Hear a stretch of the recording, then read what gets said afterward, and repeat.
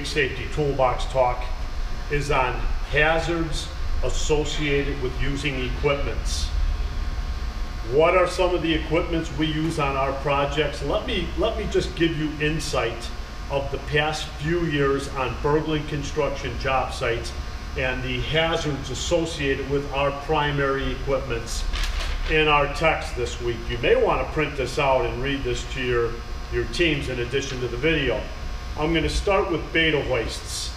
On our supported and suspended projects, we use beta hoists. And who's ever controlling that, the load is coming up, it's coming down, and a lot of guys like to guide that cable with their hands, and they're pinching and lacerating their fingers severely. So we've had some recordables and lost times in the past 5 years due to beta hoists. Boom and scissors lifts. 2016, we had a very serious injury on a boom lift that was working on uneven terrain. And as of late, in the last couple of weeks, we've recognized another tradesman with our company literally using a boom lift that was on unlevel terrain. He's elevated in the air, going to his work destination. The alarm's going off like crazy, and he completely disregarded that. We need to understand the hazards associated with our equipment and the dangers that we're putting ourselves in. And these are trained people on these boom and scissors lifts.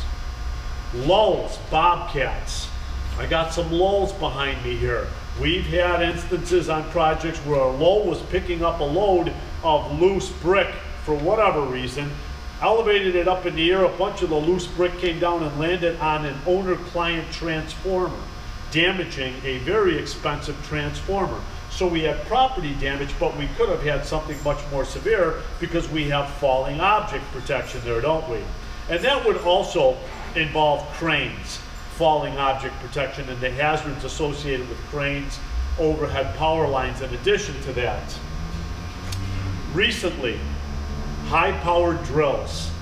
We had a tradesman wearing 2 pairs of gloves to protect his hands, using a DeWalt battery-operated drill, long bit, and he wanted to guide that bit with his hand, and the rotating bit caught his gloves and fractured the tip of his finger. It's a recordable injury as of late because of our equipment and our tools. Got a compressor over here. There's fatal facts on compressors and compressed air. When those couplings are not secured and they come loose and that compressed air is flying all over the place and it strikes someone, could create a serious injury and a fatality.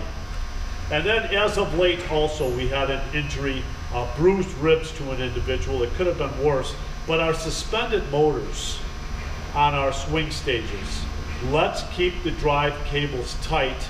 This particular motor swiveled toward the tradesman, hitting him in the ribs.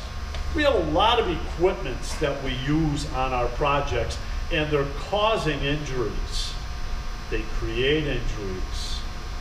Do we know how to use the equipment? Did somebody mentor us on the equipment? You see this glass? In the last 3 or 4 years, we've had 2 separate cases on 2 separate jobs where our trained bobcat driver was pulling up on a dumpster to drop a load in or to push a load down and got too close and shattered that glass all over himself inside that cap. 1,000 pieces of glass coming in at him. Did he have his safety glasses on? Of course he did. If he didn't, he may have had glass in his face, but he might have also gotten serious lacerations to his body. So where I'm going with this is our equipment, primarily on burgling projects owned by Burgling Construction Company, is creating injuries. It's creating exposures. We also, this summer, had a tradesman operating a lull, and he backed it right into a vehicle, causing almost $10,000 in damages to that vehicle. As you know, we want flaggers, spotters at all times when we have a bobcat or a lull in the vicinity of vehicular traffic. That happened to be a parked vehicle that he ran into. So this week, let's look at our jobs, let's talk about our equipment, let's talk about potential exposures, let's engineer those out, and let's make sure our tradesmen have been trained to operate their respective equipments.